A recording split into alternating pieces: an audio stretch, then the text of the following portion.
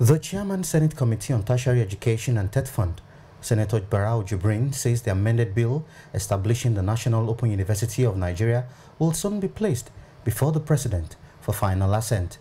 Senator Jibrin was speaking during his committee's oversight visit to assess the performance of the university's budget for the year 2018. Senator Jibrin commended the university's management for their efforts at revamping the university and creating an enabling environment for tertiary education to thrive. He said NOUN has created a platform that has brought education to the doorstep of every Nigerian and encouraged the management not to relent in its efforts.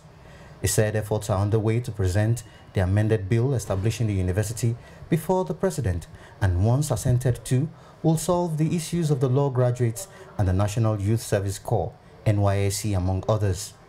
The process of amending the law has reached an advanced stage,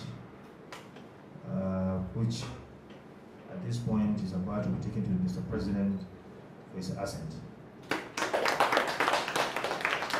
don't think it will go beyond next week without getting that bill onto the table of Mr. President by the grace of God. The Vice-Chancellor, Professor Abdallah Ubadamu, while thanking the committee for their efforts at ensuring that the university thrives, said the management will not rest on its oars and is poised to continue to do more. He said the free education given to prisoners has given the university a global recognition, and the university is stretching its indigenous scholarships for girls around all the 6 geopolitical zones of the country after starting with Northwest and Southeast. Also finish a meeting which will enable us to introduce postgraduate diploma in open and distance learning. The postgraduate diploma in open and distance learning will now enable people who want to understand what ODL is, particularly those who are teaching in distance learning institutions as well as the university itself, to understand this. And what we want to do is to spread this throughout West Africa.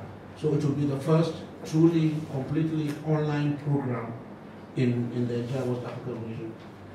He said the management of the university will continue to work with the committee to ensure there is a lasting solution to the challenges confronting the university. In Abuja, Bidemi Adewumi, NOUN Media.